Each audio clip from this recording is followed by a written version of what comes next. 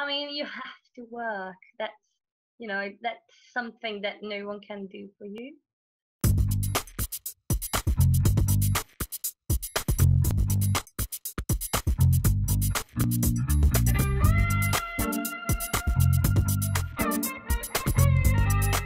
Hey everyone, welcome to Fluorescent. Today I'm joined by Blanka Molnár, who is a theatre maker and actor trainer. So I was wondering, Blanka, if you could tell us a little bit about yourself. I'm a Hungarian theatre maker.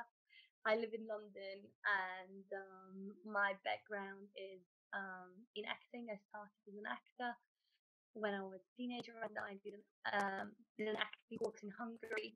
And when I moved to London, I an applied theatre course at Royal Central School of Speech and Drama, and I really like the applied theatre approach to theatre and really thinking about the community. But then I realized that I haven't got enough tools really to make as good quality theatre that I would like to. And so I needed to learn more about how I train actors. So then I did an MA in actor training and coaching. So you recently started your own theatre company in London, and I was wondering, how did that all start? So there is quite a big Hungarian community in London. And there are different sort of interests. There is a folk dancing company. There are loads of Hungarian schools, weekend schools. There are loads of interests that people can find and join. But what I observed over the years that these communities are not really talking and communicating with each other, and there isn't a platform for them to sort of connect, because they're looking for obviously company that they share their cultural inheritance in, and obviously use the language and talk about important things in our own native language.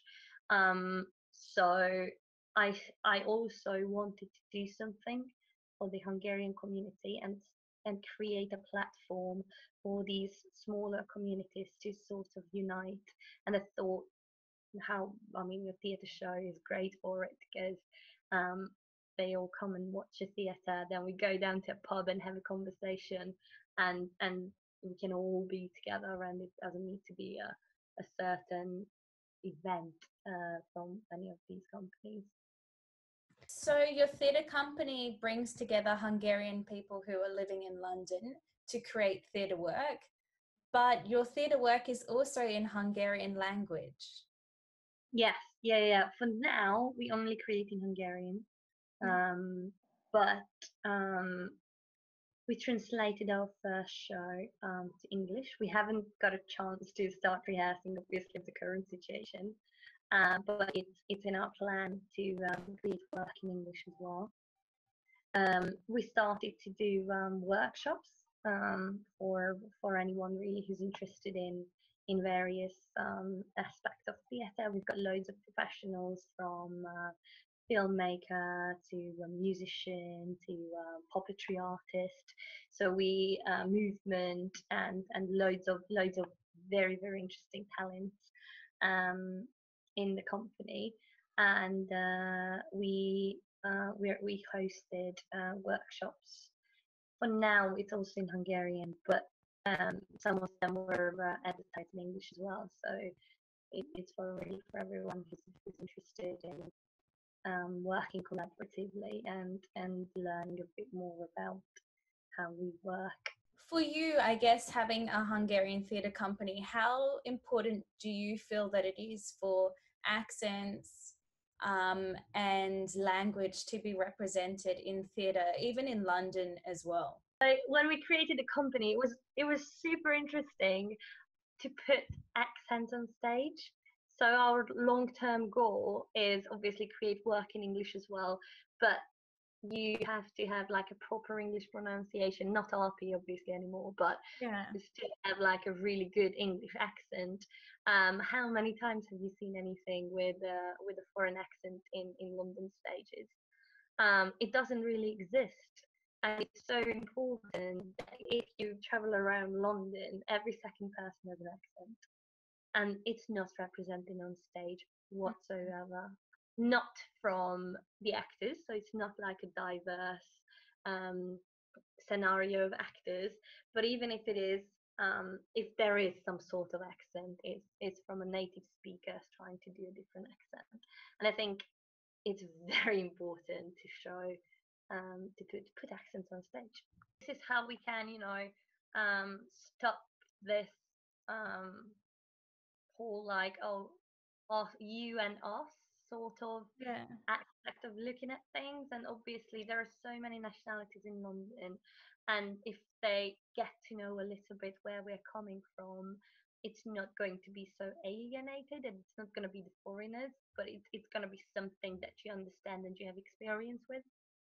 So I think in terms of like educating different nations also about Hungarian community and society, and who we are, because obviously you cannot say that the nation is like that, because the nation is out of individuals really. Um, so yeah, once you've got to know someone, you're going to look at that nation a little bit differently. So I guess what's the main thing that inspires you when you're creating work in your theatre company?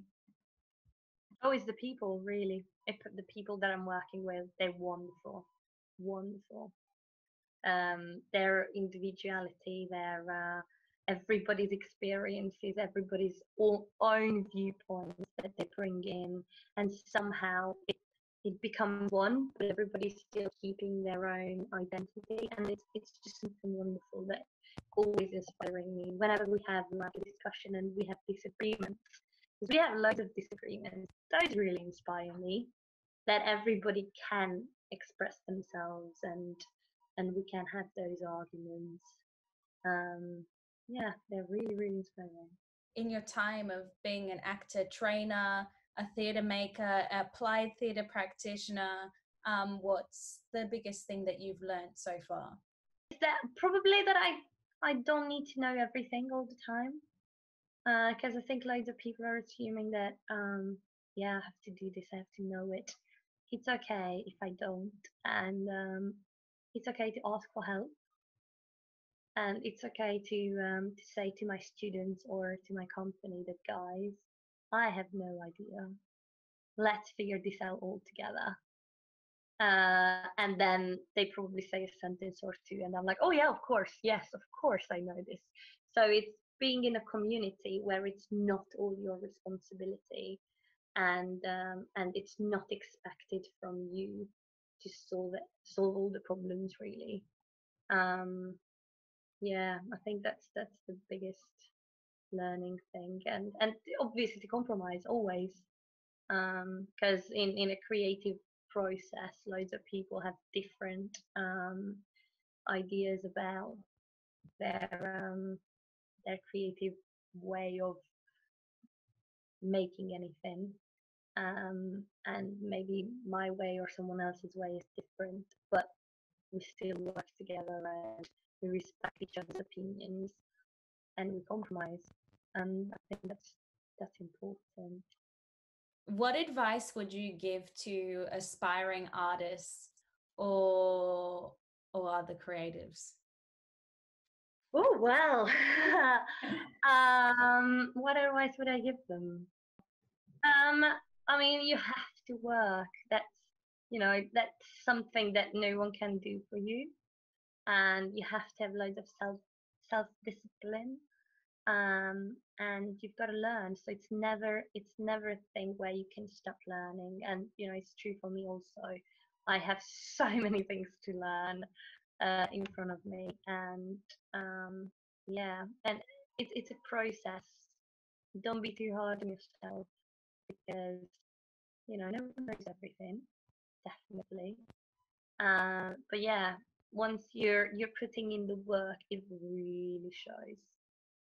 And there is a wonderful saying in viewpoints technique, and it's something that it really inspires me all the time. So I'm just gonna share it. Hopefully, it will grasp someone else as well. It's hold on tightly, let go lightly.